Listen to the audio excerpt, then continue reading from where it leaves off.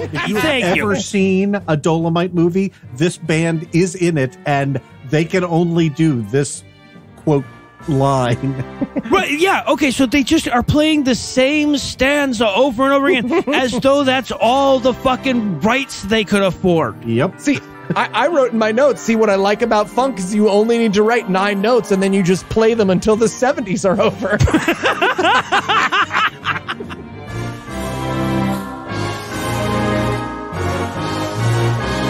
God awful movies.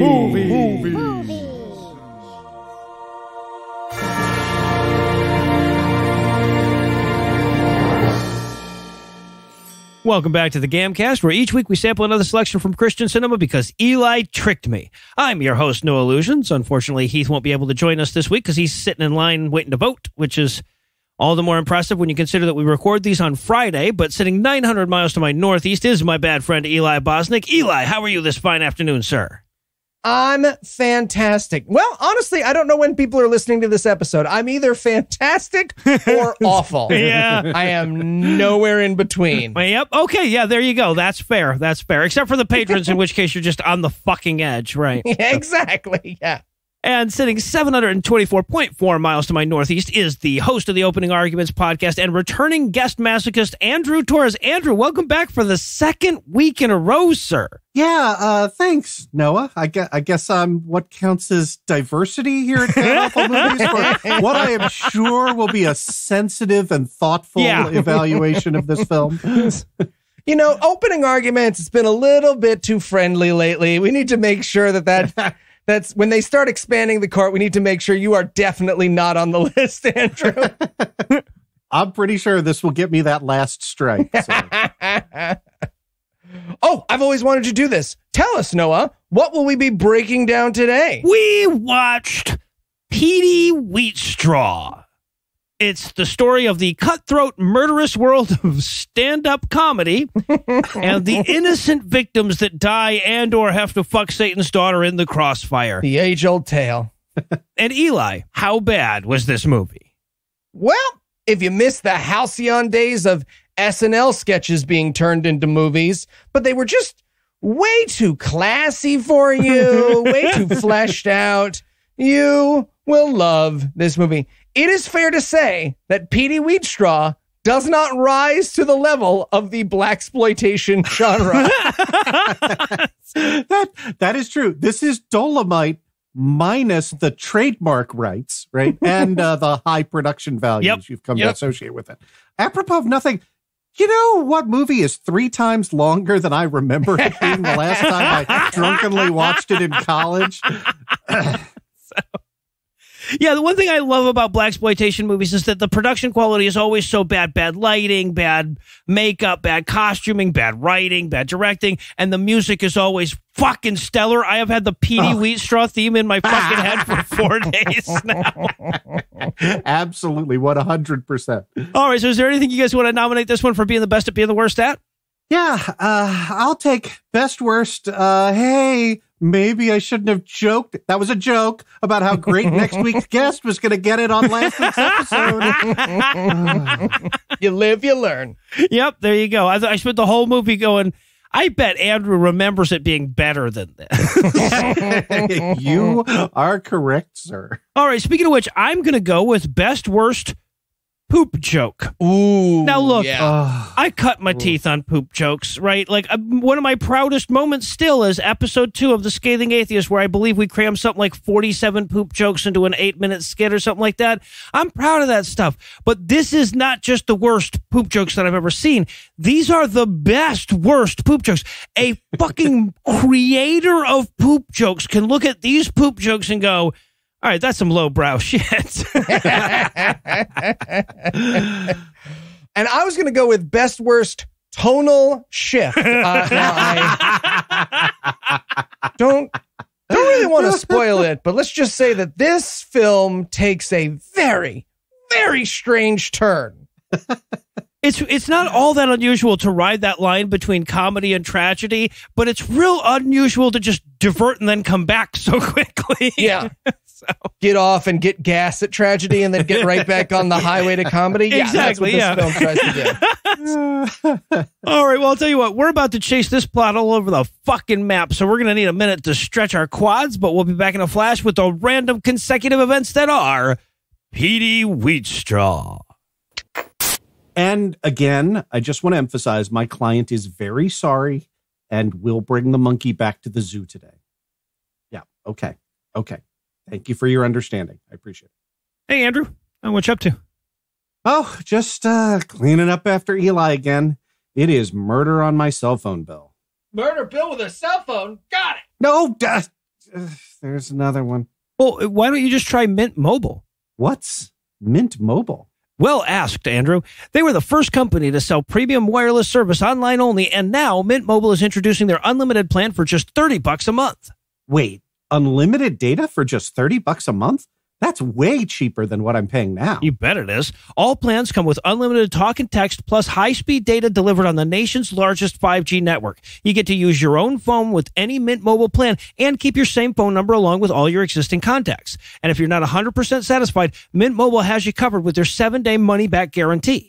Wow, that sounds great. Where do I sign up? Well, to get your new unlimited wireless plan for just $30 a month and get the plan shipped to your door for free, go to mintmobile.com/GAM. That's mintmobile.com/GAM. Cut your unlimited wireless bill to $30 a month at mintmobile.com/GAM. All right, Noah, I'm in. Andrew, Bill Barkhouse is a Bill, right? Even though it's William? Yeah. Oh, yeah. Technically, he does. Nice. You're not going to stop him before he goes? No, I am not. That one's for you, Mint Mobile. Mr. Dolomite, come on in. Thank you. It is I, temporarily successful comedian Dolomite. Right. Now, you said you were interested in making another movie. That is correct. A kung fu comedy, if you will. Oh, wow. I had no idea that you knew kung fu. I do not. And as will become apparent in this film, I do not know comedy either. Okay. All right. No problem. So what are we thinking for a plot? Well, it will mostly be about two fat motherfuckers who owe me money from a comedy gig I did in St. Louis and my quest for revenge against them. Oh, okay. But when that plot is over, I will fight the devil so that I do not have to fuck an ugly woman. Okay, so usually plots just, it's like one plot per movie? Oh, I assure you that there will not be one plot in this movie, let alone multiples. Oh, okay. Well, Mr. Dolomite, that sounds terrible. It's like really bad, but it's the 70s, so I'm going to go ahead and fund this movie. I'm glad to hear it. Unfortunately, that was a rather long sentence, so the period during which people found me funny is over. Oh, I'm very sorry to hear that. Are you? No. And we're back, and we're going to open up with me learning just how much cooler Xenon is than I was giving it credit for. It's not often that a logo tells you how much fun you're about to have watching a movie, but Xenon Pictures is that logo. Yes, sir. So we're going to open up on flames, and then we're going to open up on our hero, Dolomite, Petey Wheatstraw in this film, the devil's son-in-law, who is here to do slam poetry for us. It's like the opening monologue is all the guys who ask for money got together on the subway to write this out. This is pretty genius, though. The opening line is, "I can sit on a tombstone and produce baby ghosts," which, by the way, is foreshadowing for 8 seconds from now that no one involved with this movie knows how babies are made. No, they do not. Yeah. Although I will say that's a fuck up in the writing, though. You don't tell people you're going to do that and then not show it to them. Okay. Yeah, absolutely. All right. Also, the end of this slam poem was the point in the film in which I had to turn on the closed captioning. Yeah. Early and often. So this movie is available for free on Dailymotion, and whoever was in charge of the closed captioning over at Dailymotion had a rough week. They were doing this one. All right, so he rhymes us into a doodly-doo about the day he was born during a hurricane in Miami. And we open on this hilariously pregnant woman giving birth.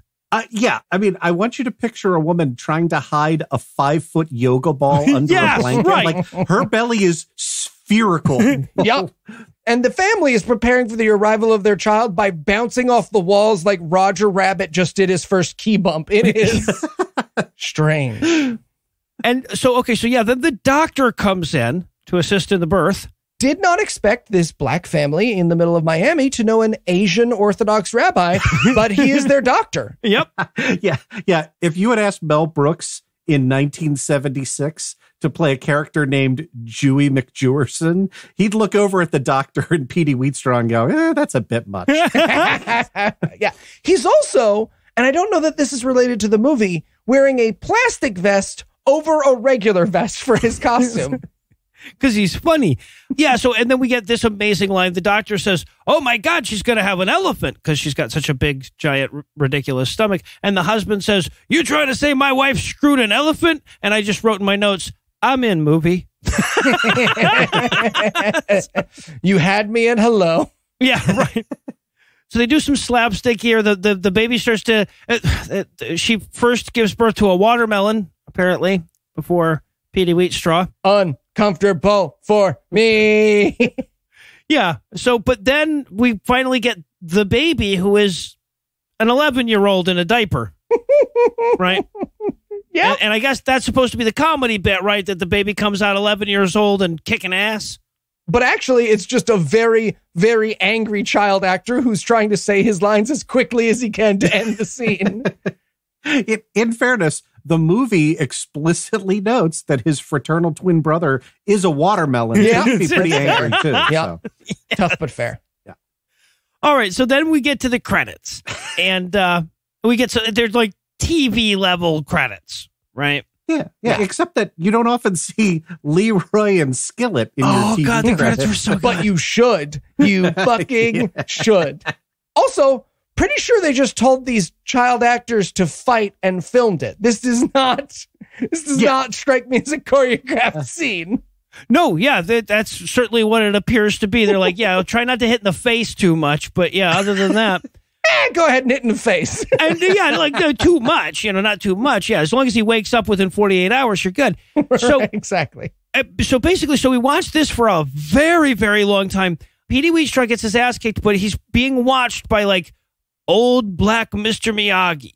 Yeah. And look, like, since we're going to dump on this movie, and rightfully so, I want to point out that these credits right here recreate literally all of the plot of the Karate Kid movie in one 85-second montage. Yep. And with the same level of racial sensitivity as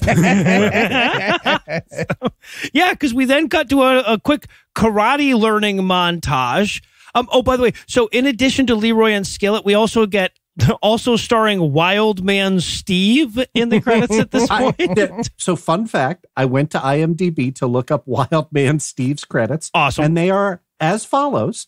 His first film, Ain't That Just Like a Honky? Followed by The Guy from Harlem, followed by this movie, and then for his final cinematic masterpiece, the $6,000 N-word. Oh, wow. Amazing. Yeah, I'm not going to lie. I will be back when GAM does that movie. All right, well, now you've spoiled the end of the episode where I reveal next week's movie, Andrew. Oh, well, all right. Damn it, I thought I learned my lesson about this. All right, so we get our karate training montage, which includes, by the way, his sensei trying to figure out what to do with nunchucks. This guy does nunchucks for, I would say, 4 seconds, very clearly hits himself, and then stops and pouts about it. Yeah, but the kid knew what he was doing, right? The kid was working him. He was going all fruit ninja and shit. All right, but then he finishes his Jedi training, right? Apparently he learned all of Kung Fu that summer. And he's like, all right, you know all Kung Fu now. To which the child replies, but I really want to be a comedian. Yeah, what? Hey, Sensei, can I be a comedian ninja? And he's like, I guess. I mean, if you want to be sure, okay, comedian ninja. All right. Yeah, well, and his response is, yeah, you could be a comedian. The way to do that is to be kind to people and not take shit from anyone. And right here is where we need the Morgan Freeman voiceover. Rudy Ray Moore would not, in fact, be kind to anyone. Yeah, he would no not. shit. Yeah. So he takes the fucking vow of the comedian ninja or whatever, and we cut back to the future. Now he's an adult, and he's comedian-ing. Now, that was a much simpler thing back in the 70s. Apparently, your entire comedy routine could be, your butt is much larger than most people's. And it could be a dialogue shouted back and forth between you and one audience member. Yeah, no, it was like just listening to somebody argue with their waitress at the Waffle House. Yup. Yeah, the actual line is, shut your ugly, old-time, ancient ass up. Which, like, when you're, it's sort of late at night and you're down the YouTube rabbit hole and you wind up on that montage of Jimmy Carr destroying hecklers, yes. And it's reasonably funny. This is the exact opposite of that. Yeah, absolutely. Right. He's not an insult comedian. He's just an insulting person. He's just unkind. And this is further fleshed out when another man in the audience stands up and is like, hey, don't you talk to my woman like that. To which Dolomite responds, fuck you, I will kill you. Yeah, pretty much. He does. Yeah. And then he goes, well, that's my set. If you didn't like it, go fuck yourself, and walks off stage. Yeah, he made quite a big deal out of, like, I know you guys weren't entertained, but I don't give a shit. So, and then also, by the way, so we get one last credit that I have to point out. Directed by Cliff Rockmore, Libra. Me too, Cliff. Me too. I had to point that one out. Long walks on the beach. I get it. So then we meet Leroy and Skillet. Now, I got to be honest with you. Like, I kind of want to go look up some of their old stuff because this is a comedy duo. And, like, the two of these guys are actually pretty fucking funny together. They're just given nothing worth doing in this fucking movie. Well, that's what's so fascinating, right? Because it's obvious that they are a comedy duo, but that whoever cast them was like, and you will do none of your fucking bits. Do you hear me? None. You will do one joke in Act 3, and you will not be funnier than Dolomite. God damn it. Not be funnier. So their entire appearance in the movie is a setup to their comedy act, which they never do. It's just like, hey, Leroy. Hey, Skillet. How's that mother of yours? She's fine. Yeah. So we meet them, and when we meet them, they're getting a very large loan for their new comedy show from, I shit you not, Mr. White. Yeah, Mr. White, who looks like the principal in every John Hughes movie, but is played as like this intimidating villain, which makes no sense because we're going to find out like in 86 seconds that Leroy and Skillet have an entire lounge act full of hired goons. Right? They do. Right. They do. Right. And towards the end of the scene, Mr. White is like, if I lose money, you'll be sorry. And the camera pans around to like 3 Microsoft employees he brought with him. In turtlenecks. Buy him out, boys. Yeah, but we meet the bad white folks. So meanwhile, we have Petey Wheatstraw. He's showing up to this town, right? He's flying out of wherever it was. He was just doing that comedy show about how big that woman's ass was and flying to a new place with new large asses. So we see he shows up, he gets picked up, and he taken to a radio interview so that he can promote his comedy show, and of course so that Leroy and Skillet can hear that the famous Petey Wheatstraw is in town to compete with their show. And I love this radio interview. It's the DJ's like, so what's the show going to be like? To which Petey Wheatstraw's answer is, you better fucking come. Yeah. And let's be clear on the plot here, right? This KXP all exposition radio all the time is about to explain to Leroy and Skillet that the day after their show's opening night, Petey Wheatstraw is going to put on his show. So ... Like there's not room, this town ain't big enough for 2 separate comedy acts. Yeah, that's the plot. On different nights. Yeah. Well, and that is what truly baffled me, is the choice to make it the day after their opening night. Right. And also, spoiler for later in the movie, there is never a Petey Wheatstraw opening night comedy act, by the way. Oh, no, there is not. Absolutely not. We will never make it that far into the film. But Skillet hears all about that, and he has to run in and warn Leroy that shit's about to hit the fan. Oh, there's this insane moment where Skillet uses the opportunity to funny walk across the set before he can deliver this information. Would you say moment? Would you say it was a single moment? It's a single episode of Everybody's Love Raymond is what it is. And he also changes the bit halfway through. He's like, I'm walking like I gotta pee. No, that's not the joke. What's the joke? Okay, something's up my butt. No, I have one leg shorter than the other. I had to delete all of my notes here about the appearance of Leroy and Skillet because I know what happens to lawyers who wind up on the SPLC's list of hate groups. Yeah, they get nominated to the Supreme Court. Exactly. He wouldn't want all that controversy. Okay, so meanwhile, Petey is chatting it up with the guy who owns the club that he's going to play at. This scene doesn't serve a hell of a lot of purpose other than to introduce us to the poop joke theme of the film. Oh, man. This guy comes over and he's like, hello, I am the owner of this club. Stand-up comedy about poop in 3, 2, 1.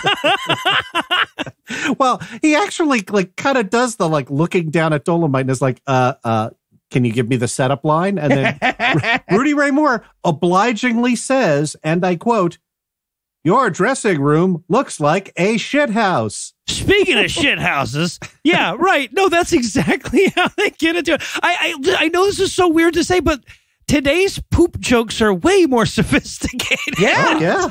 We've made progress.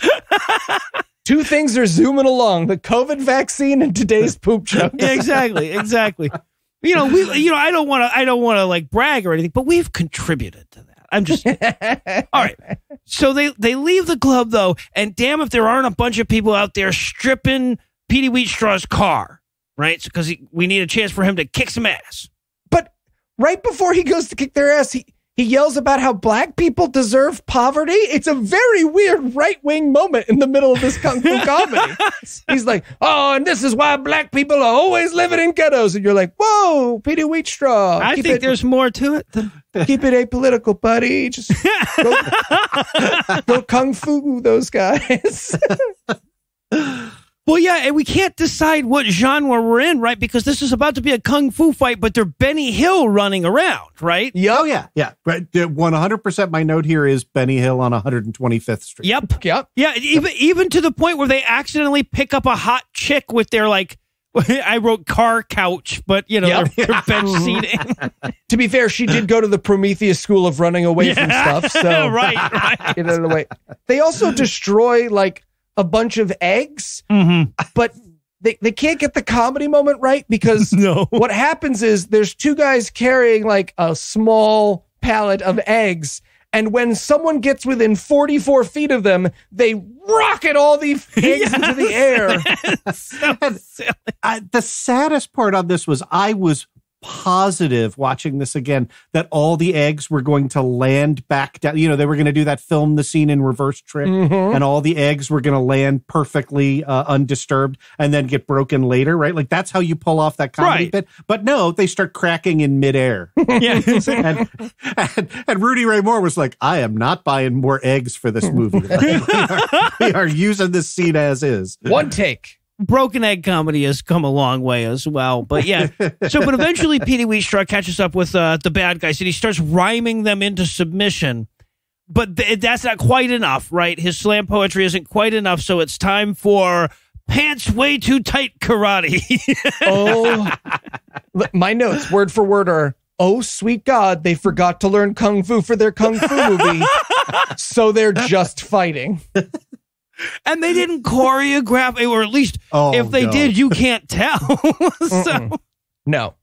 I think this was Remember to Let Me Win was as far as the choreography got. Yep. Also, quick note here. On my second watch through of this movie, I realized that one of the robbers is dressed as the Scarecrow from Wizard of Oz. I did not notice that. Yeah, I do not know why. It's like I just needed someone besides me to know it. Just like the ape walking through the basketball passes or something. Exactly, that one just got right by me. Bit of foreshadowing for the ending, I think. Oh, there you Okay, all right. But the assembled crowd is very impressed with Petey Wheatstraw's ass-kicking skills, so he orders all the guys to put his car back together. Can they do that? I feel like they'd have a better profession than car taking apart. Right? But the key is that he teaches them a very Seussian lesson, right? The 1 car, 2 car, red car, blue car thing, and then we're done with that scene. Meanwhile, okay, so when we were at the club, we met 2 characters named Larry and Ted. Now, Larry is like a 10, 12-year-old kid. Ted is his older brother, and they're working on some level with Petey Wheatstraw, putting up promotional flyers and posters for his big comedy show, right? Yeah. So we cut to them. They put up a poster, and then apparently Leroy and Skillet, like most comedy duos, has a couple of henchmen, right? Yeah, sure. That's like me and Eli, we have Heath. Yep.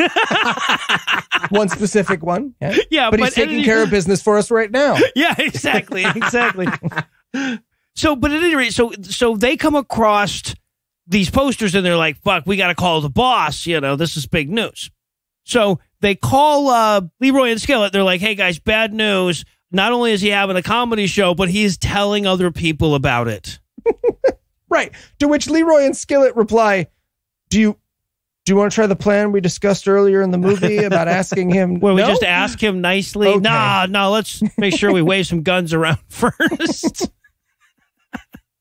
All right, so we wrap that scene, and then we very slowly pan up a mostly naked woman, right? Oh. Yeah. We got to get to the exploitation portion of the film, too.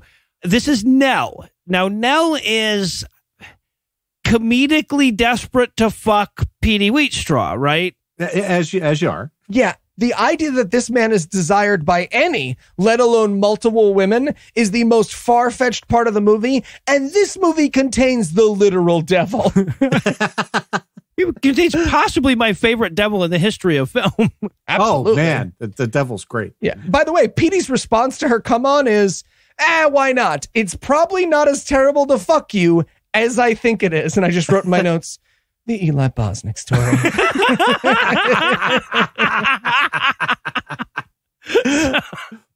Ladies. So try it out as Petey Wheatstraw, right? Because his exact line is, let's give it a whirl. It may not be as bad as I think it is. Yeah, I'm totally trying that line. 100%. What's said? Oh. So, but right before they fuck, the phone rings. And she answers it, and wouldn't you know it, it's for Petey. Now, somehow, Petey could tell by the ring that it was Leroy. And so he just picks up the phone and he's like, Leroy, you need to go fuck yourself. So, we introduce in this moment that apparently Leroy and Skillet, I guess, owe Petey Wheatstraw money for some outstanding comedian debt or something. It's baffling, and you can tell that the movie is convinced this is comedy, right? And I was trying to discover it like one of the fucking puzzles at the end of the Da Vinci Code. I was just like, okay, maybe it's because he's saying fuck? Is it that he's saying fuck you? He says at one point, he's like, because they're asking him to postpone his show so as not to coincide with theirs. And he says, and I quote, I wouldn't postpone my show if you needed ice water in hell. What does that mean? No. It's like Dolomite found a book of phrases and put them in a blender and then gently sprinkled them over his script. I think that's probably pretty close to it. But yeah, but he tells Nell, he's like, nope, sorry, we can't finish that fuck scene we were going to do. I have to go kick some ass, take some names. I have a comedy feud to fulfill, woman. A comedy feud. Exactly. All right, so now Leroy and Skillet have asked their heavies to check in every hour on the hour. They want them to follow Ted and Larry around as they put up the posters and call them every hour and let them know what's going on. Keeping in mind that there weren't cell phones back then. They had to go find a goddamn payphone every hour. This was the moment in which I became very concerned about the economics of this movie's plot. Right? Because they've borrowed $100,000 from Mr. White. Leroy and Skillet have. Right? They have an entourage, which consists of the band Earth, Wind, and Fire. And they are checking. They're on duty 24 hours a day and are checking in and I'm like, that $100,000 is not going as far as you think. Yeah, even right? in 1977. Yeah. But he calls him up and he's like, yeah, man, they're still putting up posters. And so Leroy's like, all right, I'm going to need you to whip the shit out of this poster guy. Right? So, but first we have to humanize Ted and Larry's relationship, big brother, little brother. So Larry's telling Big Brother about how he wants to be a basketball star when he grows up, and Ted's telling Larry about how he better not keep skipping school like Mom said he's been doing, right? Like we just get a pile of this shit all at once. Yeah, little Larry is 30 seconds away from singing the "I Like Being Alive" song, Yep. right? Like, and I expect the movie to close caption over it like, "This is definitely not foreshadowing in any way whatsoever." So little Larry agrees that he won't skip any more school, and just then the henchmen show up. And during the altercation, shoot Larry in the fucking heart. What an incredibly dark turn for Petey Wheatstraw, post-colonic, the devil's son-in-law, to take. That a fucking 11-year-old gets shot and killed in the front lawn at this point in the film. Yeah, way darker than I was prepared to go with my jokes, y'all. And not comedically. No. We should point out. Oh, no. He's not like, ouchie, ouchie, I got squouchied. The entire movie grinds to a halt as this child coughs up blood and promises not to skip school no more with his dying words. That's exactly how it goes. The mother's out there screaming and crying like it's a fucking Oscar clip or something. The ambulance shows up way too quick for a black neighborhood. Like, come on, be realistic, guys. But the ambulance shows up to take him away, and everybody's screaming and crying and renting their clothing. And it was a very weird turn in the middle of the kung fu comedy movie about the devil. Andrew and Noah, I have questions. You are both 45 years old. Ish. Were ambulances big vans with sirens? And what year did that stop? And did ambulances have zebra print floors? Because everything had zebra print everything in the 1970s. Eli. That's everything was zebra print until I was at least like 6. Okay. I thought if you were going to ask about like weirdly anachronistic moments, because I don't know the answer to this question, that this movie posits in 1977 that after a shooting, the black family would call the cops, which struck me as odd. Did not strike me as odd that the cops do not, in fact, ever show up. No, that's true. They don't, do they? No. The ambulance did, but there was never a cop. All right. Well, I tell you what, I need to shift to like dead kid jokes, apparently. So I need a minute to recalibrate, but we're going to be back soon with even more Petey Wheatstraw. Gentlemen, come in. Dibs on the chair. Okay. Noah, are you not going to race me for the chair like Heath does, Noah? Dude, there are 2 chairs. Oh, okay. Wow. Well, I gotta say, I broke it anyway. Sorry about that, Andrew. it's fine. By now, I buy them by the pallet. So, all right, gentlemen, how can I help today? I would like to sue Noah. It's true. He does. For what? He listens to stuff too loud. I can't hear my podcasts. Podcast. You listen to one show over and over again. One episode. It is called The Adventure Zone, and Taco the Wizard loves me more than you ever will, No Illusions. Nobody is disputing that, Eli. All right. Eli, why don't you just buy a pair of Raycons? Oh, I tried, Andrew. Went down to the gun store and everything, and they were all, ray guns don't exist. Those are from sci-fi. But I knew they had them in the back, so I hid. No, Eli. Raycons. Raycon earbuds start at about half the price of any other premium wireless earbud on the market, and they sound just as amazing as the other top audio brands you know. Their newest model, the Everyday E25 earbuds, are their best ones yet, with 6 hours of playtime, seamless Bluetooth pairing, more bass, and a more compact design that gives you a nice noise-isolating fit. So I don't have to sue Noah? Correct. You don't have to sue Noah. Plus, Raycon's wireless earbuds are so comfortable, they're perfect for conference calls or binging podcasts. And that's right in the copy. See? Who's the weirdo now? It's still you. Yeah, still very much you. But yes, now is the time to get the latest and greatest from Raycon. Get 15% off your order at buyraycon.com/GAM. That's buyraycon.com/GAM for 15% off of Raycon wireless earbuds. Buyraycon.com/GAM. Thanks, Andrew. Case closed. Yeah, that's not how that works. Sustained. Hey, Eli. Yeah. I love you more than Taco the Wizard loves you. Aw. Mr. Dolomite? Hello there. Are you the writer they sent over to help me with my kung fu comedy? Yeah, they said that if I didn't come help you write something, then most of the movie would just be you yelling rhymes at a fire barrel. Fire barrel, that is correct. Okay, so the studio has already briefed me on the plot that you want, and that's got Leroy and Skillet. Anything you want to add to that? Yes, I would like a child to be killed in a gangland shooting. You want to put the death of a child in your kung fu comedy? Yes, I would also like him to be shot by a Nazi who turns out to be his father. Wow, a Nazi. Mm-hmm. But as he shoots his son and the puppy he is holding, I would like a flashback to his days working the camps at Buchenwald. You want to depict a concentration camp in the middle of shooting a child. And did you just add a puppy? I did add a puppy, yes. Mr. Dolomite, with all due respect, isn't all this dark stuff going to ruin the comedy? Tell me, my friend, have you read the script for this movie? Yes. Is it currently funnier than a Holocaust flashback while shooting a puppy? You know what? Fair point. Got me there. Okay, I'll go put that stuff in the movie. Thank you. And we're back for more of this shit. We're going to open up on little Larry's funeral. That's right.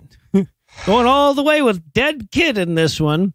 Yeah, and I wrote in my notes that I feel like stripes were an odd choice for Petey Wheatstraw to wear, but that was until I saw his brother is wearing powder blue to the funeral. Yeah, that's quite an interesting palette there. But I also loved, so we have singing lady at the front of the funeral procession, and I wondered if she was like a singing lady at the funeral, like guitar guy at the party. Like, was she asked to do that? Or was she just not stop and it's a funeral so nobody has the heart to say, hey, man, anyway, yeah.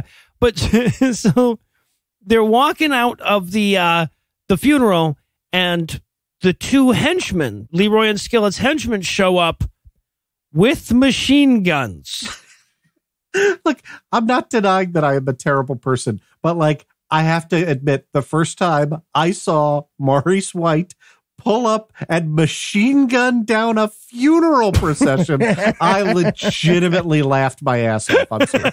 This is why you never book conflicting comedy gigs, people. 90% of the violence in Chicago is over conflicting comedy gigs. People don't know. Yeah, people don't know.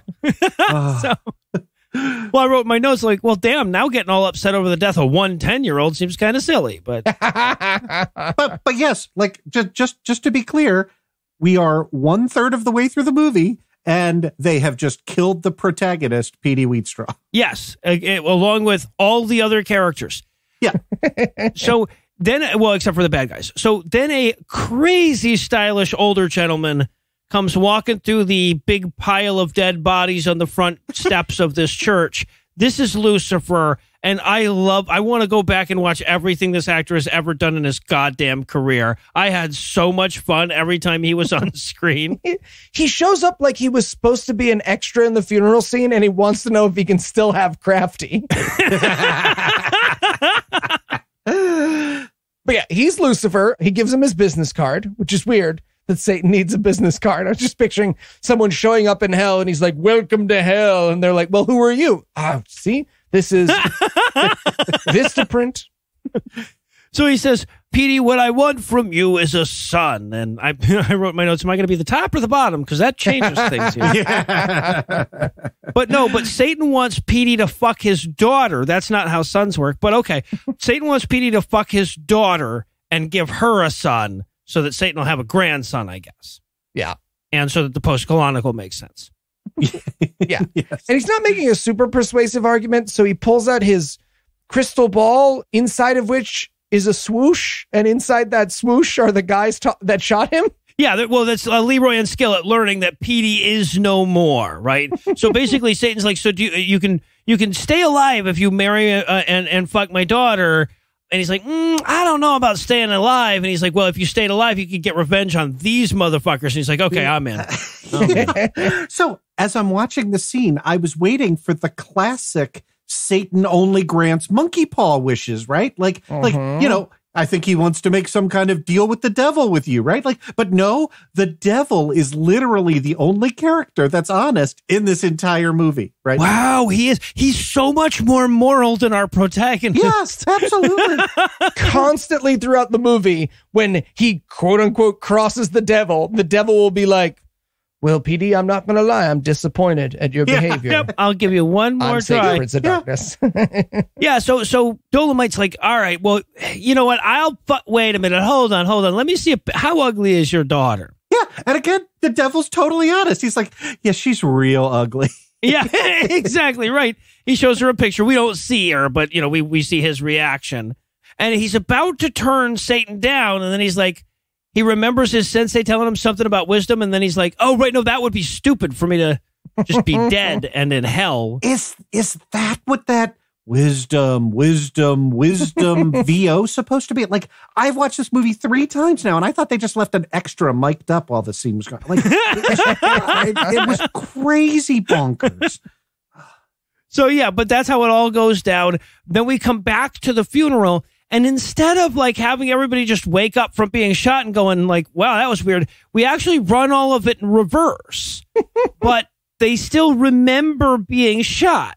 They do. Yeah. It makes no goddamn sense. Anyway, but they regular funeral at it, and everybody's like, I'm sorry, hold on a second. Did we just get shot and then unshot? Does everybody else feel like we got shot and killed and then we're not dead now? Well, and also the movie will never address this, but I'm like, as long as the devil's doing the like Superman flying around the earth backwards, rewinding time thing, like he could have gone back one more scene and unkilled little Larry. Yeah, right. But no one gives a shit about him. Like, yeah, he's just dead. And little Larry's older brother actually brings this up. He's like, hey, because afterwards they're all talking about the deal with the devil. And he's like, hey, how come you didn't ask for my brother to be? And he's like, revenge! I must have my revenge on Skillet and Leroy.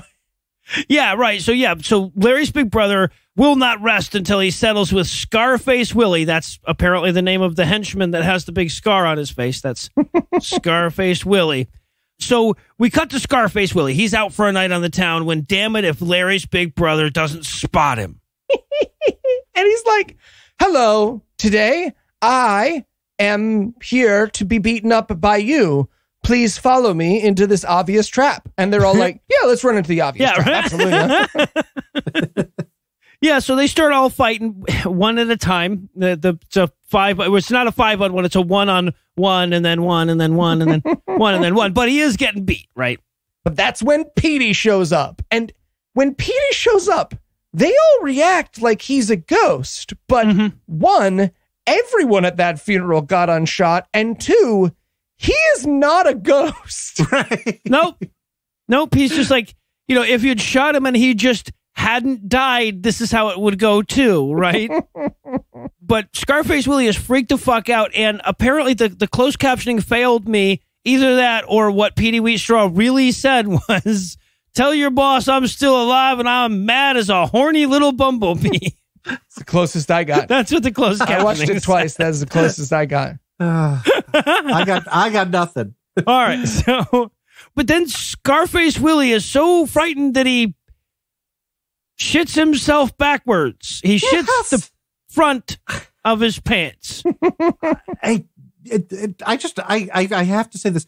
In this kung fu stand-up supernatural comedy that features killing everyone at a funeral, this is the one moment that we all have a in our notes. But yeah, 100%. You see, it's the classic like guy peeing himself on the video, but Brian the Foley guy is there pressing the wet shark button over and over again. It's crazy. And it's so long. Listener, we will never communicate to you how long this wet shark sound effect goes on. They are positive they are going to get 10, 15 minutes of comedy of this growing wet spot on this man's pants, to the extent that like Dolomite's arms get tired, he shakes them out and then picks the guy back up again. Well, to the point where the very next scene is that same guy sitting around telling Leroy and Skillet about about Petey still being alive, and all of them holding their noses because his dick shit smelled so bad. His piss fart, whatever the hell it was. Yeah. Always got to let a guy change his pants before he tells you the story of the guy who's come back to life to avenge himself on you. I feel like when you walk in all shit covered, everybody's just like, why don't you do something about that first? I don't care about the urgency of anything else. This really, I'll tell you, this is the emergency. This right here. But yeah, after 27 minutes of boy, did he just shit himself, we cut back to Petey. Now, he's about to fuck Nell again, right? But damn it, if their fuck isn't interrupted by a phone call again, this time from Satan. And correct me if I'm wrong, but Satan has two things. One, you have magic powers. Right. 2, be careful with your magic power. Well, sorry, he has a magical cane or access to it. Right? He's like, you know what? I know this is weird for me to call you in the middle of Act 2 about. I meant to mention this earlier.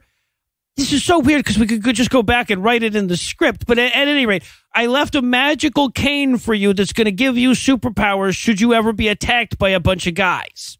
Yeah, dear listener, this is not just hilarious comedy from No Illusions. Yes, at this point, 37 minutes into this movie, it becomes Petey Wheatstraw and the search for the magic pimp cane. Yes, it does. Yes, it does. And as a prover, okay, so the devil has to explain that over the phone and says, like, it is entirely possible that Leroy and Skillet are going to send 5 goons to your apartment right now, to your girlfriend's apartment right now to beat you up.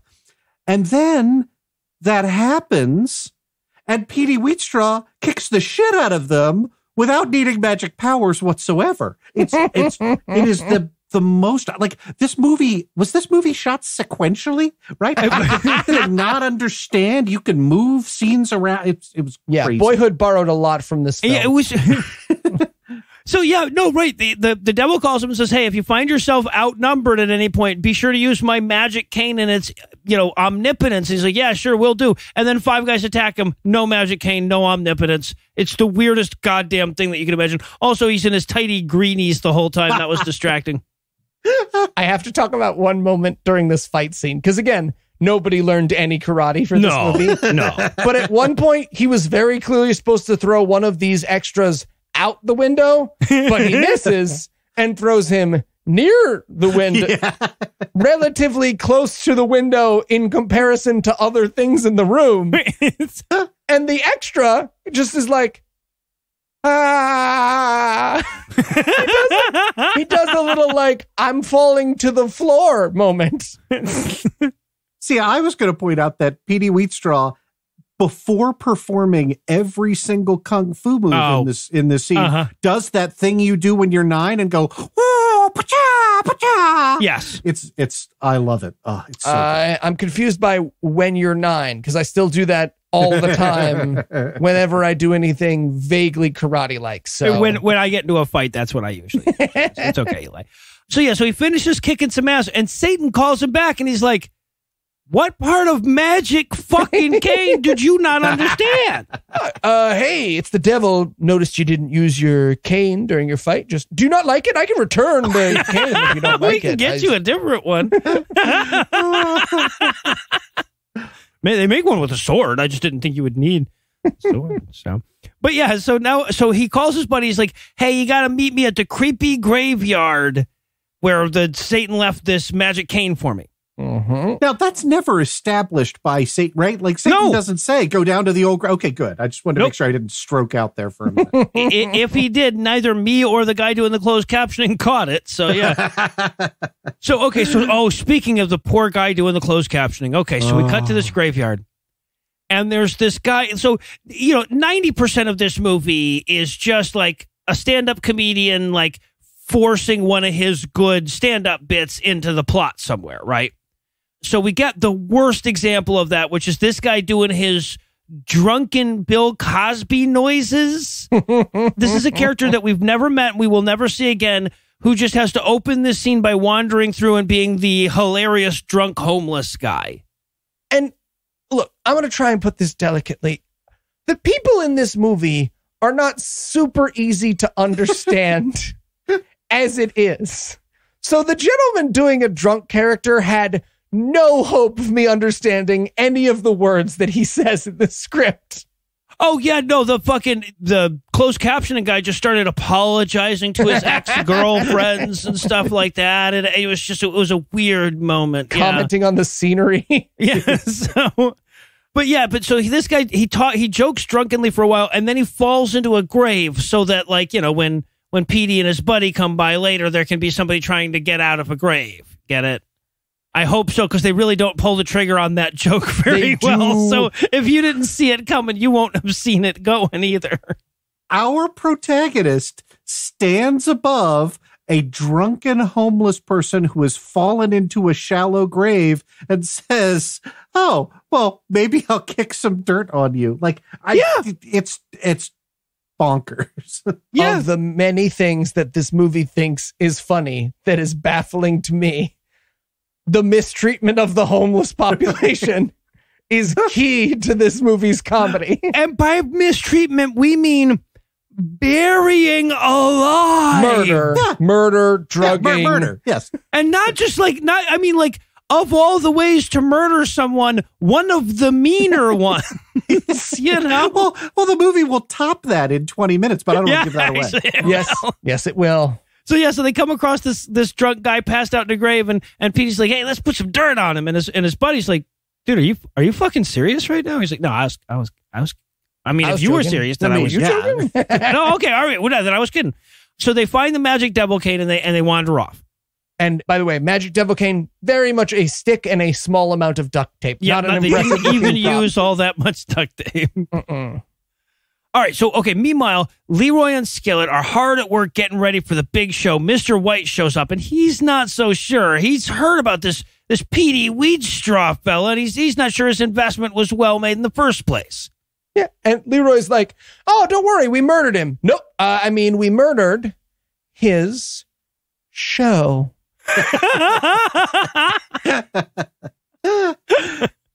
Yeah, didn't save it all that well. And then, totally bafflingly, Mr. White is like, "I would like 5 tickets to the front row of this black sexy comedy show that you have planned for this evening." Yeah. And the line is, "My wife loves these kind of shows." Yeah, right. And there's only one way to interpret that, right? Absolutely. Yes.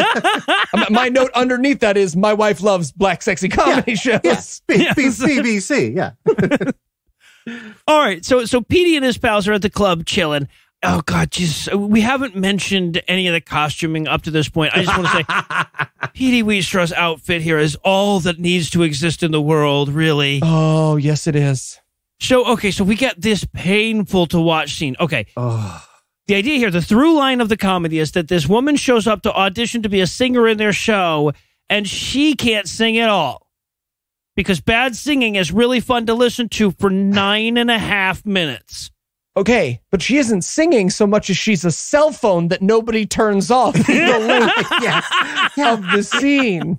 Look, again, we all know how this comedy beat is supposed to work. Here's how it's not supposed to work. Have your tuneless singer sing the same single sentence over and over again at the maximum volume while you cannot hear the dialogue over the scene, which is Petey using the pimp cane like a compass to track down the bomb that Earth, Wind, and Fire have hidden in the bathroom. Yeah. And let me say again, we will never express to you how long it takes Dolomite to realize that that's what the cane is doing. Like, we spend 3 or 4 fucking minutes on this. Oh, yeah. Have you ever seen a baby that makes itself laugh for no reason? Right? Like, it's just all of a sudden the crinkly paper is the funniest thing in the world. That same thinking is behind the comedy of the bomb detecting cane in this movie. So they find this bomb, and we have like bomb hot potato for a little while. Singing lady still doesn't shut up. They're throwing a bomb around, and she's still just doing her little atonal sentence. And God, I have to point this out. Bomb? Yeah. It's 4 road flares or red candles covered in construction paper. And I shit you not, they have drawn a clock and taped it to the front. It made me so sad. I don't think any prop has ever made me sadder in all my days. This movie did not have real clock to go on the bomb money. No. Oh. So they throw that around for a little while. Eventually, Petey takes it outside and he tosses it into the middle of a bunch of watermelons. Mm-hmm. So that we can get a watermelon explosion. And a young Gallagher walked out of the theater that day with a dream in his heart. All right, so now we cut over to the opening night of Leroy and Skillet's comedy show. Oh, and this is where the music goes off. Oh yeah. A girl is playing the piano and a trombone at the same time. This is, in fact, the Dolomite Band. And they are to music what the previous scene was to singing. Oh, if you have ever seen a Dolomite movie, this band is in it, and they can only do this quote line.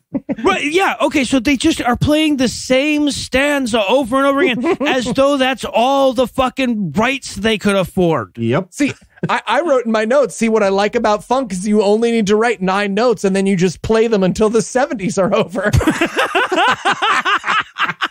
Exactly. That is not fair to how great the Petey Wheatstraw theme song is. I'm sorry. Oh, yeah, no, like all the other music in this, there's great music through most of this movie, but yeah, this was rough.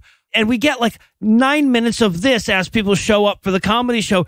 Petey Wheatstraw shows up, but don't worry, he's in disguise, by which I mean talking in a silly voice and wearing a small hat, not a normal size hat at all. To be fair, his hat is distractingly tiny. It's very small. Fucking Clark Kent would look over at him and say, put some effort into it, man. Come on. And when you say glasses. Silly voice, this is a Jamaican accent that would make Dan Aykroyd. Truly. Miss Cleo would be like, yeah, Clark Kent's right. Put some work into it, man. Tone it down now, man. All right, so the music wraps up, and an MC comes out to introduce Leroy and Skillet, and we get like 45 seconds of them doing comedy, which is the high point of the show to me, right? Yeah. But again, they weren't allowed to do like their full act. No, they get one joke. Mm-hmm. I thought the math joke was pretty funny. I'm not going to spoil it here, so because you're going to watch the movie, you deserve the payout. This is the climax of the movie. If you are dying, really, yeah, someone else's pants. I also love this moment where they have to like introduce the guys who paid for the show, and he's like, and the actual line is, "All right, everybody in the audience, let's hear it for the whites." Claps for their investors. I love that. All right. So, but now Petey is in the audience. He's going to use his magic devil cane to make Leroy and Skillet say mean things about Mr. White's wife.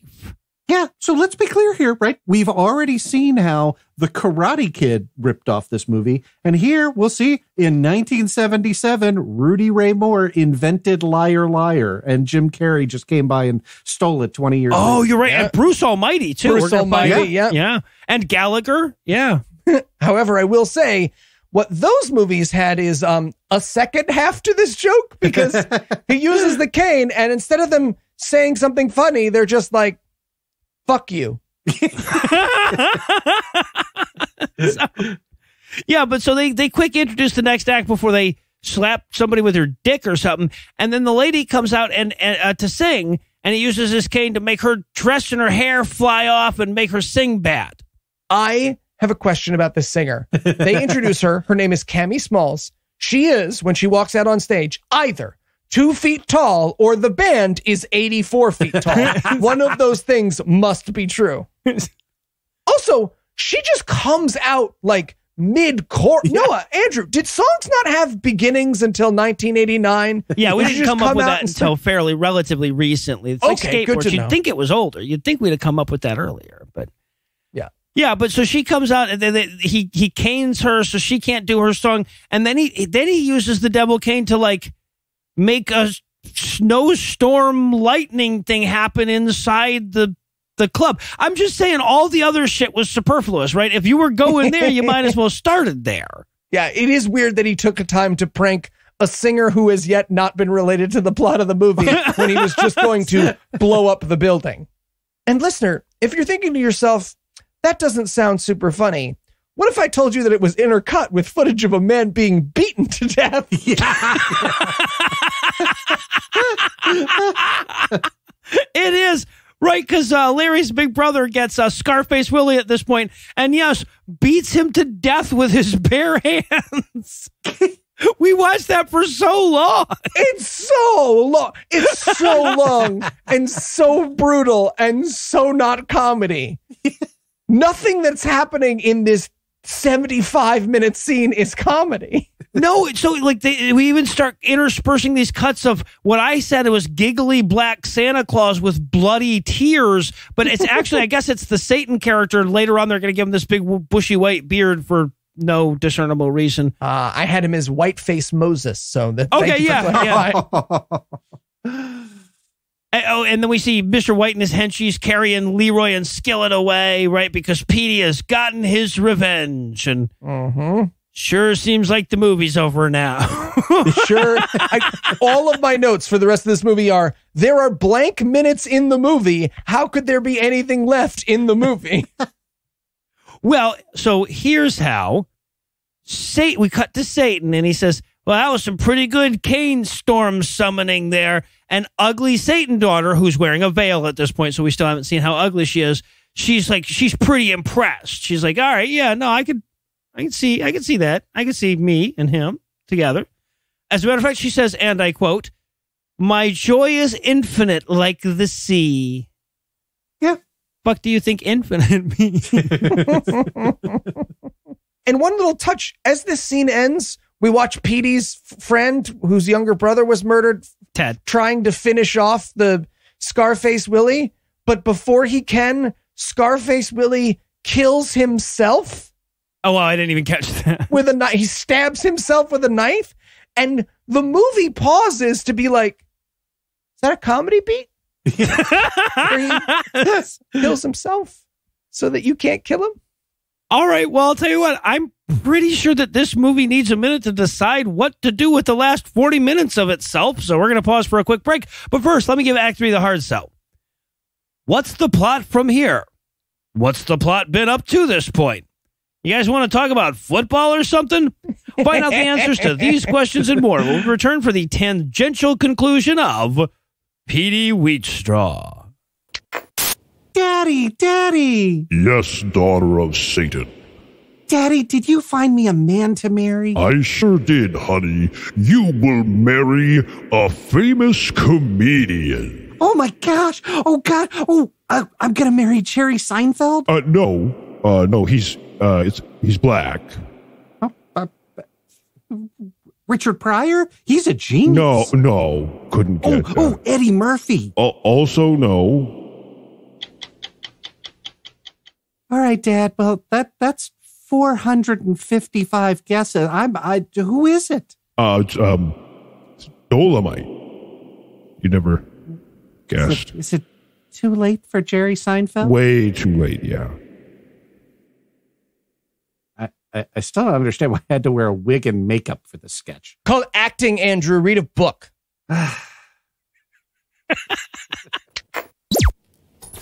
And we're back for more of this shit. We're going to open up on this weird montage of Petey Wheatstraw going all superhero with his magic cane.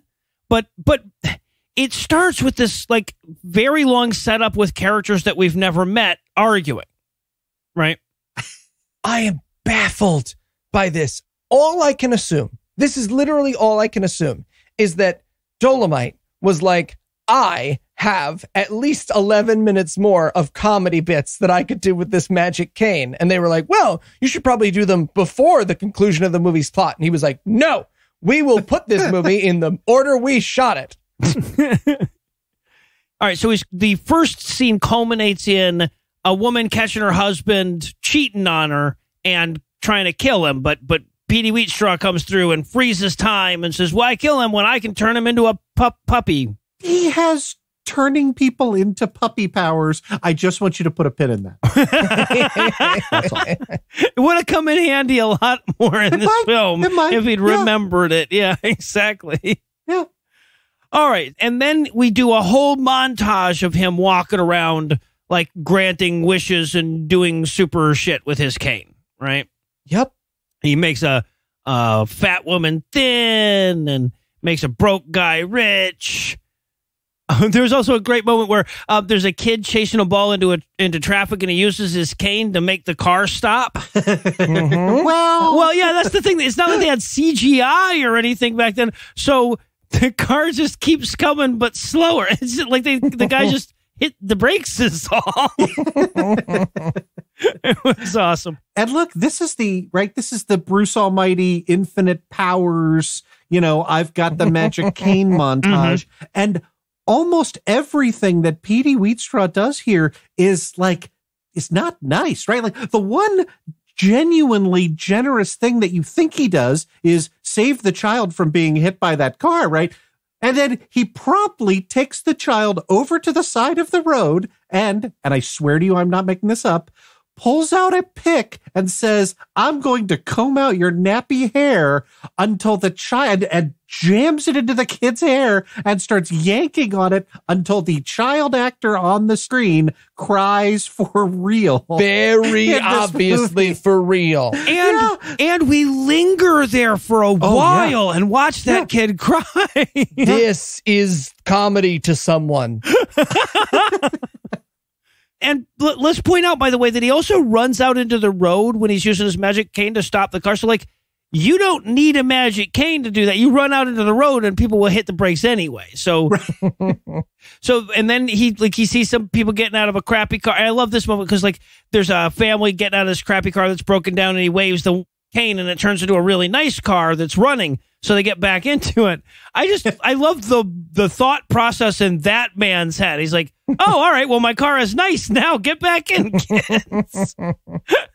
I am really, really glad that you had these notes because despite the fact that we are the same age, due to the passage of time and the fact that automobiles have become slightly nicer in the past 4 decades, yes. Mm-hmm. The crappy old car and the quote nice new car are basically the same car. Oh, it's a 1978 Olds 88 or something. It's a hoopty. Yeah, exactly. It's a piece of shit. Mm-hmm. Poop jokes and cars. They've come a long way, baby.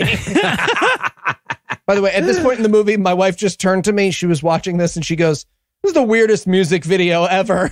Yeah, I'll give her that. All right, but eventually, though, he gets back to the bar and he learns that Satan came looking for him while he was gone. And he says, okay, I need to go rehearse my comedy show before that starts. And she's like, really? Satan came by to see, and you're going to rehearse comedy? Okay. All right. Priorities are your own, I guess. And spoiler alert, we do not get to hear Petey Wheatstraw rehearsing his comedy bits, which I was really looking forward to. You're a fatty, fat, super fatso, or more of that classic comedy. You have a fat ass. You have a fat ass. I've almost got it. Rule of threes. What rhymes with? So Satan shows up, though. He shows up in the dressing room and he's like, hey, man, I know I gave you a magic cane that can do all things, but hey, if you see a little boy about to get squished by a car that looks like a filthy sinner, let me have that one, okay? Yeah, I don't know what you're... Come on. I had doing plans. I feel like you passed rather lightly over Satan hiding in the dressing room, by which we mean, standing behind the rack of clothes in Petey Wheatstraw's dressing room. I was hanging out in your coat rack, and I will admit it seemed scarier in my head. I wasn't masturbating on anything back there. Yeah, right. He also asked Petey, he's like, I think I need to take my cane back. And Petey's like, no. And he's like, oh, okay, but don't use it against me, all right? Pinky swear. And Petey stays suspiciously quiet. He does, yeah. Yeah, exactly. He's like, all right, well, I'll be back tomorrow so you can marry my daughter. And he's like, oh, okay, cool. So he leaves. Petey goes downstairs. He tells Nell that, hey, that was Satan that just left, to which she says, I knew it. What? Did you? I love this movie so goddamn much. All right, so now Petey and his buddy, they need to hatch a plan to keep him from having to marry Satan's daughter. This is where Bugs Bunny meets a Hindu myth, okay? Oh, fantastic. This plan is amazing. So he calls Satan and he's like, hey, man, I'm going to have to meditate through my entire wedding. It's a family tradition. And then he tells his buddy, you need to make a convincing Petey Wheatstraw mask and we can put it on a homeless guy and trick him into fucking Satan's daughter. I have never been high enough to write this scene. Hey, write this down. We're going to put it in the movie. This is where we introduce that your character is capable of making perfect flesh masks of everyone he knows. Yeah, I love Mission Impossible. Yes, right. There are only two things about this plan that confuse me, right? So, one, did Petey Wheatstraw forget that he has omnipotent powers over time, space, and matter now that he has the cane? Like, yes, you don't need your buddy to be a secret expert in face making. Like, you could just instead of turning the guy into a puppy, you could turn the guy into an exact duplicate of Petey Wheatstraw, right?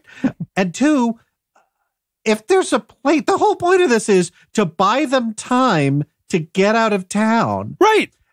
If there's a place you could go where Satan can't find you, why don't you just go there? Why do you have to sacrifice another homeless person, you weird sociopath? Yeah, right. Also, do you just have a regional Satan? It's like every episode of the Dukes of Hazzard, right? Like they cross over the county line and Satan's like, damn them Duke boys. Yeah, sorry. If we make it into Wisconsin, they have to report directly to Cole, so I don't know how to do that. All right, so they go to find themselves a sacrificial homeless guy and kidnap a drunk. Yep. Okay, we cannot clarify enough. This is like someone played yakety sax behind Schindler's List. We watch a comedy needle being filled up with heroin. This was their first idea. This was their... Yeah, nothing's even gone wrong yet. Look, Petey Wheatstraw has infinite power. He can stop people. We've seen him use the cane to freeze people dead in their tracks. You did not have to ambush a hobo. Or you could just turn him into a puppy until you need him. Yeah. Oh, and one more thing, right? Like, so they kidnap the hobo, shoot him full of heroin, and our protagonist says, hey, can I stuff this guy in the trunk before I give him sacrificially over to Satan? Yes. Yep. Our protagonist. There we go. Mm-hmm. All right, so we cut to them. Jimmy, his buddy Jimmy now is touching up that Petey Wheatstraw mask. This is so excellent because you can watch them be confused about where Petey is supposed to be in this scene, right? Because it's just him with the guy poking him in the face with a paintbrush or whatever. Right, yeah. But then, like, it's obvious that Petey's supposed to be in the scene. They're like, fuck, what do we do? We put a wig on a cat and then put that cat in a suit. and yeah, I just want to point out, like, this was supposed to have been opening night for the Petey Wheatstraw comedy experience, right? Remember the competition that was going to drive we Leroy murdered over this. Yes, there were deaths over this. No, not only does that not go on, and this takes several days to pull out, like we see days and nights go past. Yep. But like, nobody in the movie remembers the Act 1 plot. Like, Nope, it's not like people show up to that club going, was there not a comedy show? So now, but Jimmy, as he's touching up the mask, he's like, hey, you know, it occurs to me that fooling Satan is probably a bad idea. and Petey says, don't worry, as long as I have this cane, I'm as powerful as Satan. To which Jimmy doesn't say, so what if you lose the cane? Or, hey, were there any non-drugged up homeless person plans that we could come up with using this cane? Using omnipotence? Okay. Yeah. All right. And then we get all the surefire comedic gold of an older gentleman jogging for several minutes. Okay. Was that comedy? Because I was just like, it's cool. Satan's staying healthy. Good for him. Yeah. So Satan is out for a jog and he's wearing a red tracksuit because he's Satan. I think that's the joke. Oh. I love this tracksuit. I would wear this tracksuit every day for the rest of my life if I owned this tracksuit. Andrew, you are very soon going to own this tracksuit. Yeah, I was to say, that's all. You're going to get 7 of these for Christmas, by the way. So you get one for every day of the week. All right. So Satan jogs into the club and tells Petey, hey, I've got a wedding gift for you, something I wanted to give you before you married my daughter. Yes. So they jog off together. Yes. He takes him to the abandoned funeral home red velvet fuck den with an orgy. Very weird location for a fuck orgy. Yes, I'm with you. And I wish we could have set this up and said, if you pause the movie at this point and said, I want you to fill a notebook of all the guesses in all the universe of what Satan's gift to his son-in-law would be. Would you come up with orgy montage? Because I would not have come up with orgy montage. Be like the second thing on my list, Andrew. Based on this movie so far. Right. So we have a big, long comedic orgy montage. Andrew, what happened here?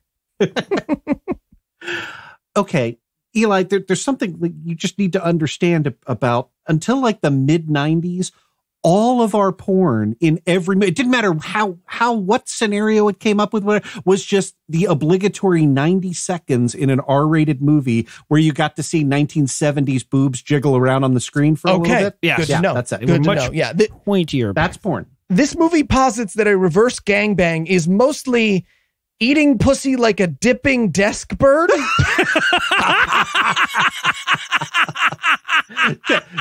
To be fair, that is more pussy eating than you see in most movies pre-1995. That's true. Yeah, no, that's that fair. is true.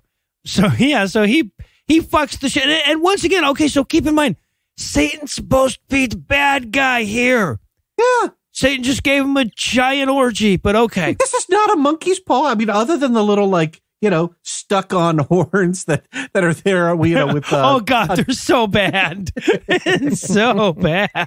But it is 6 reasonably attractive demon ladies that Petey Wheatstraw gets to fucking seriatim. It's great. Yeah. So okay, so then he comes back. Now this is such a weird fucking scene.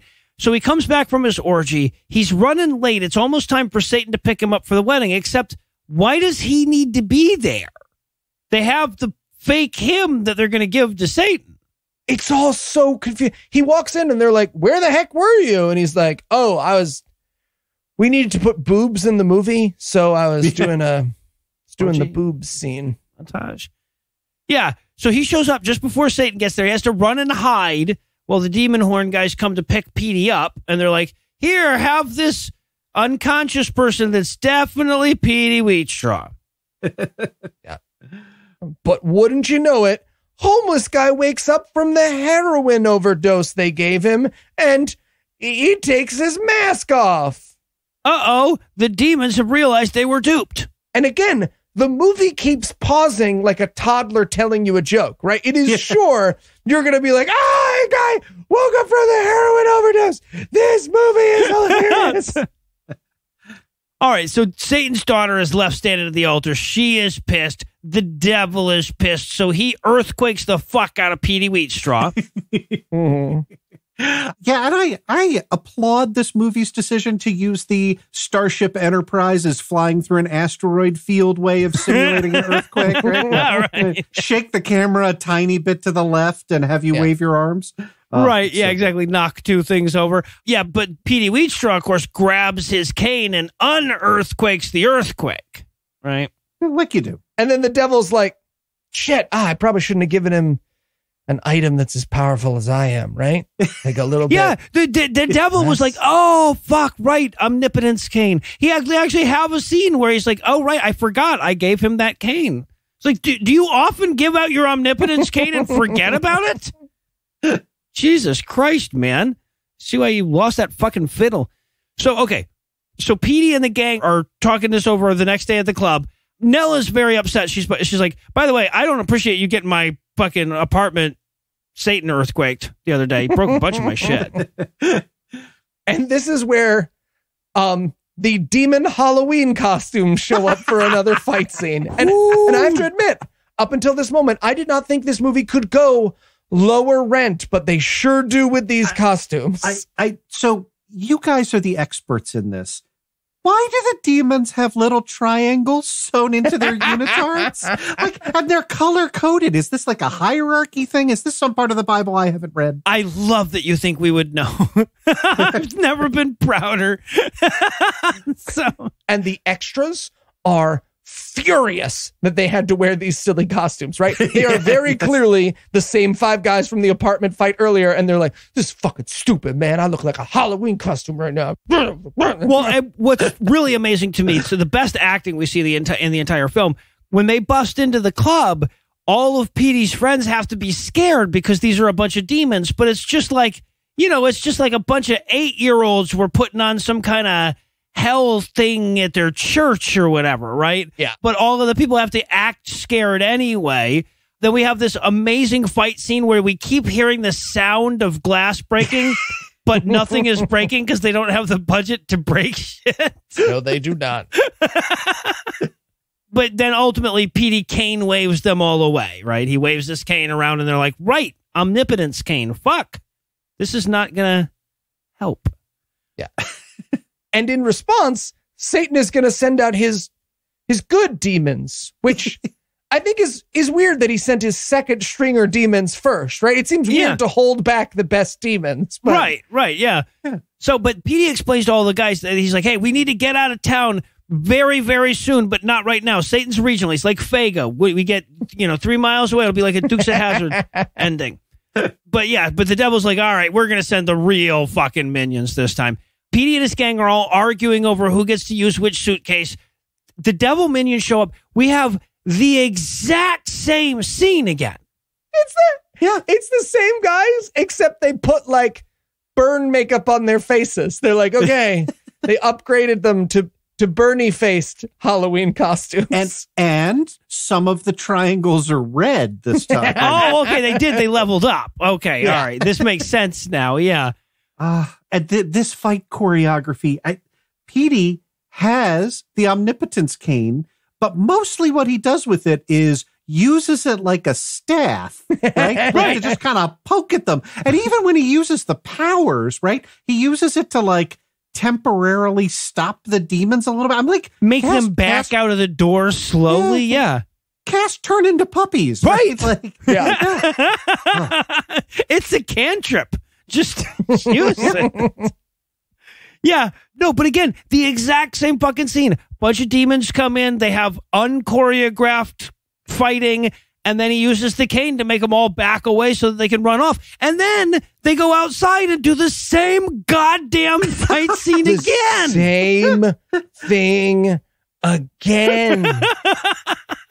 But luckily, in this scene at least, as he's distracted strangling one of the demons with his cane, they kidnap his lady and drag her up to the roof. Yeah, exactly. At least it ends a little different this time.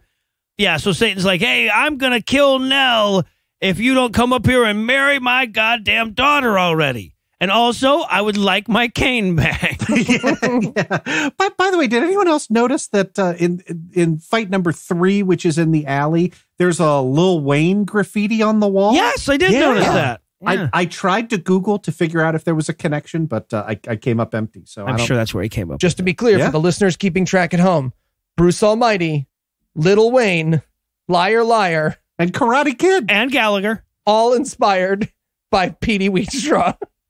It's really the most important film ever made, if you think about it. We owe it so much.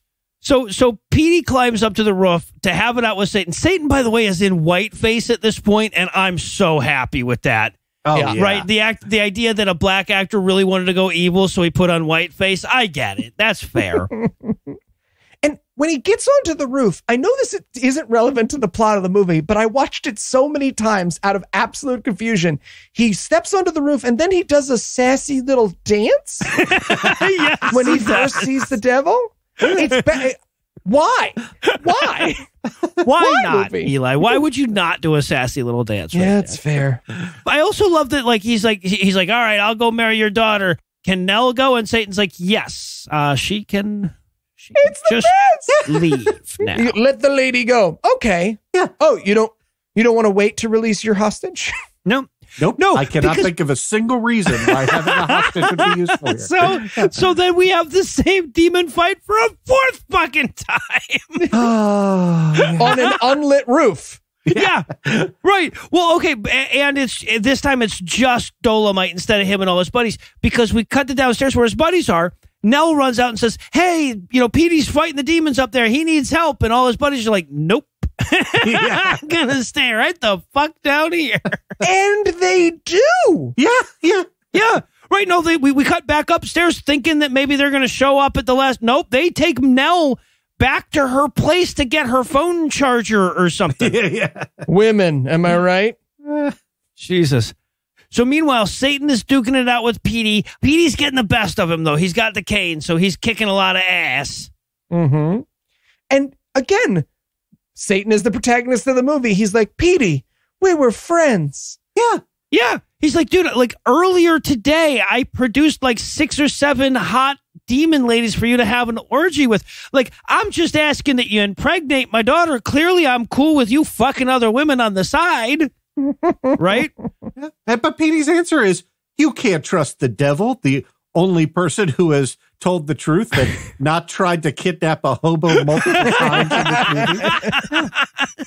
this movie. Yeah, but so Petey kicks Satan's ass with the cane. We watch Satan scream at the cane for a very long time. Yeah. Oh, and then the transition to the fire thing. Oh, God, yes. It's a literal star wipe. Yep. Oh, It was the fucking Dolomite's purple paisley outfit of special effects. Yeah. It was the best thing we've seen since the Quran melted Salman Rushdie's face. Yep. Oh, it was so amazing. Yeah, Satan catches on fire and he throws him off the roof, and then he snaps the omnipotence cane, and he's going to regret that shit. Yeah, right. Not sure why he didn't keep the omnipotence cane. And don't forget, while Satan is dying, we smash cut over to what is a silhouette of Gumby lit on fire on the pavement. It's phenomenal. All right. So Petey heads downstairs. He's pretty stoked about all the Satan killing. He's pretty good. I just killed Satan. He's feeling pretty good about himself. So he gets in the car, but damn it, if Satan's not in that car, he's still alive. What the hell was any of this about then? Yeah, it's reverse Wizard of Oz. We get to see like Satan is there and Leroy and Skillet are there. Oh, and, yeah, right. You they were are there. And yeah. Yeah, exactly. So he gets in the car and it's like, nope, sorry, I'm still Satan because you can't kill me. And he's like, right, Satan shouldn't have snapped the omnipotence cane. Ugly Satan daughter is there. And that's how we like the close of the film is that like she pulls back her veil and we're like, oh, yeah, she's pretty ugly. Yeah. All Voldemorted up and shit. Yeah. It's Nell with one tooth and a like kind of caved in nosy thing. It's, Yeah. Yeah. Yep. Uh-huh. And then Petey screams and the end. That's the end. He might as well scream, we are out of ideas for this movie. All right. So, Andrew, I have a question for you because last week you seemed really disappointed that you weren't going to be a part of this episode. And I get that you regret that now, but like, do you have any idea going back in your mind to your college days why you thought you might not? Yeah, I blame my friend Travis, who had a huge fondness for blaxploitation films.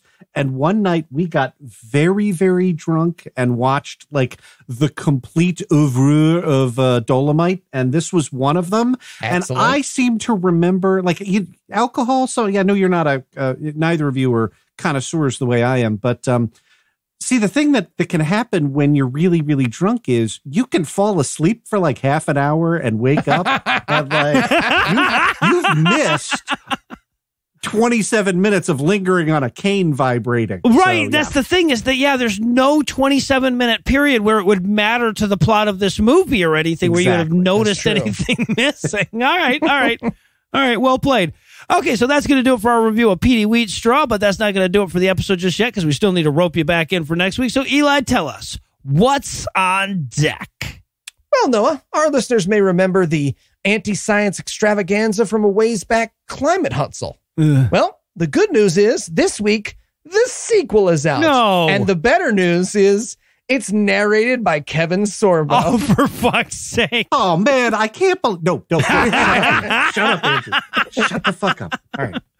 All right, so with that to look forward to, we're going to bring the last episode we record before Joe Biden is president-elect to a merciful close. Once again, a huge thanks to all the Patreon donors that help make the show go. If you'd like to count yourself among their ranks, you can make a per-episode donation at patreon.com/godawful, and thereby earn early access to an ad-free version of every episode. You can also help a ton by leaving us a 5-star review and by sharing the show on all your various social media platforms. And if you enjoyed this show, be sure to check out our sibling shows, The Scathing Atheist, Citation Needed, D&D Minus, and The Skeptic Crowd, available wherever podcasts live.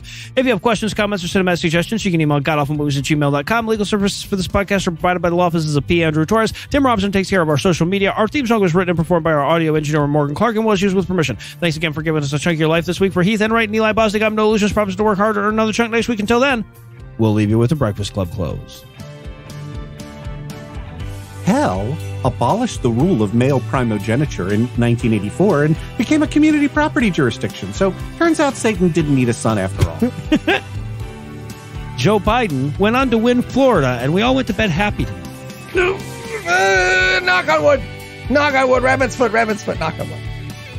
Mr. White's actual name was Steve Jones. He just felt super uncomfortable correcting the people in this movie.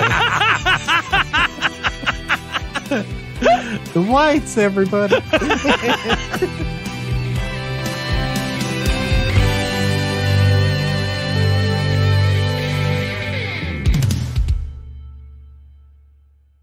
The preceding podcast was a production of Puzzle and a Thunderstorm, LLC, copyright 2020, all rights reserved.